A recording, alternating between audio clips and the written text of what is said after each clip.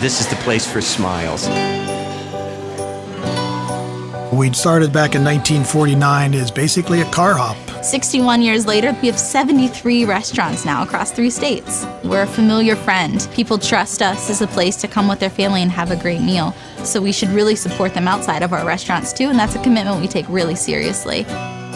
Caring for kids started as a really simple idea in 1979 with one of our servers. She was really passionate about giving back to the community and decided to have a fundraiser to raise money for the Children's Hospital of Pittsburgh Foundation. The next year, she challenged her peers to do the same. The Caring for Kids campaign is truly a grassroots effort.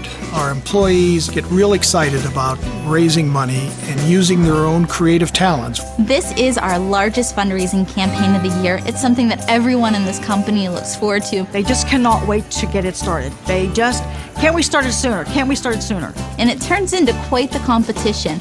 We do a sportsman's giveaway, we do a holiday bash, we also raffle things off at the restaurant, like Steeler baskets, we do a roundup, we're rounding up your change for Children's Hospital. We also sell car tickets. The wait staff here set aside Tips for Tots, where they set aside a day to give their tips to support Children's Hospital. That's an enormous contribution.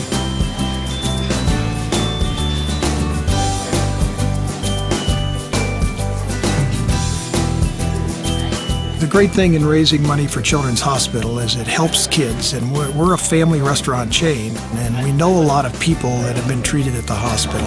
This campaign has a special meaning, and that special meaning is my daughter Nicole. She had neuroblastoma, and the hospital was right there for me.